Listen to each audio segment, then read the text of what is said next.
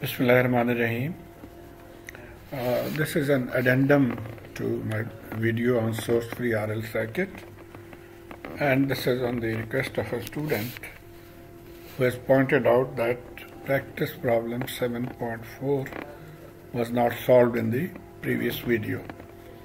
So let's do that. This is the question, and we have to find current IT for t greater than 0. This is the current IT through the inductor. Now, if you recall, this is the formula that we have learned to find the current IT.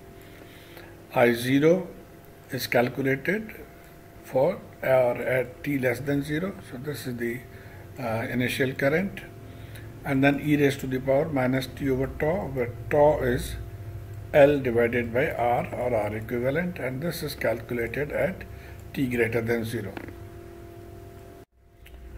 Okay, now let's see the practice problem 7.4.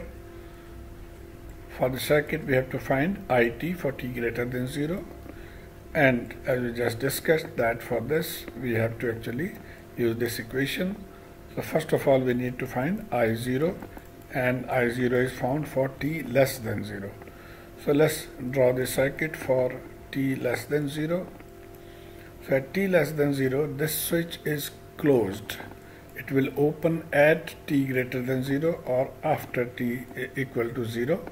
So it is closed, and the circuit is in a steady state because this condition is for a long time, and therefore the inductor will behave like a short circuit.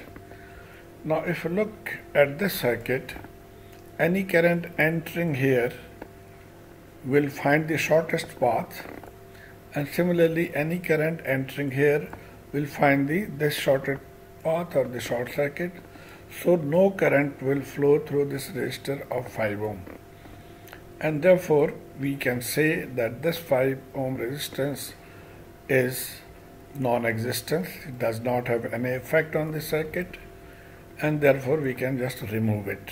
So we remove this, and now this is the circuit.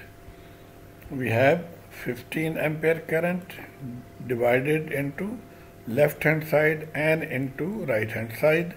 We are interested in this current here. So first of all, we have to solve this in parallel. So R parallel will be 24 over 5.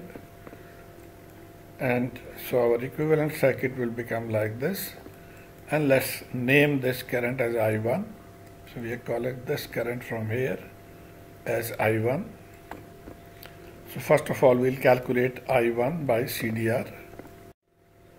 Okay, so we were here, actually here. So now by CDR, we need to find this current I1. Current division rule. We know that in current division rule, we divide the total current, that is 15 ampere, by total resistance, that is 24 plus this thing, and multiply by opposite arm. We want to find the current here, so we'll multiply by opposite arm, 24.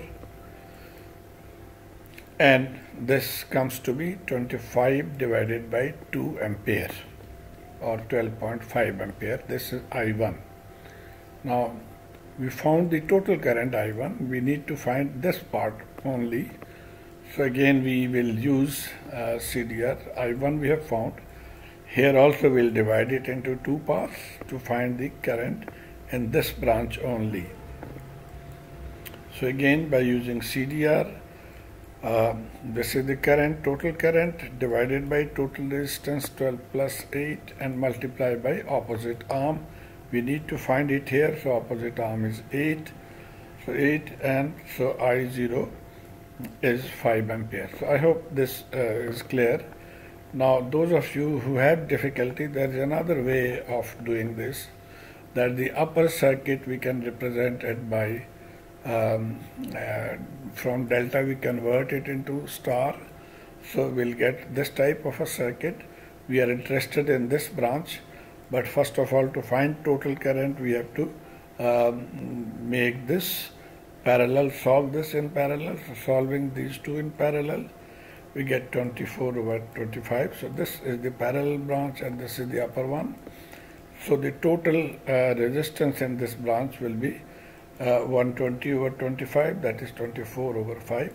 And from here, like we did by CDR, we can find the current I1 in this branch, and then from this I1 will get same answer, and from here then we can find I0 current. But I think this is easier, so you should stick to this if possible. Okay, so I0 we have found. Now we need to find tau. So tau we know is L over R. We have to find the equivalent R. Now at t greater than 0, this is open, so this portion goes out. So this is the circuit that is available to us now to find R. And the technique is that from the inductor you put your eye at the inductor and look the whole circuit. So if you do that, your circuit will look something like this. We are looking from here. These two are now in series, so it will be 20 in parallel with 5. And so these two solving in parallel will be 4. We are still looking from here, so 4 is the equivalent resistance, or R. So R equivalent, or R is 4 ohm. And now we plug in this 4 into this formula. So tau will L over R. L from the circuit is 2 Henry. So 2 divided by 4 is 1 over 2 seconds tau. And now we just plug in the values in this formula. I0 we have found to be 5 ampere. E raised to the power minus t divided by tau 1 over 2. And this, after manipulating it, you will get 5 e raised to the power minus 2 t ampere. So this is the current that we want. So this is the final answer. So I hope this gives you an understanding how you can solve this type of problem. Thank you.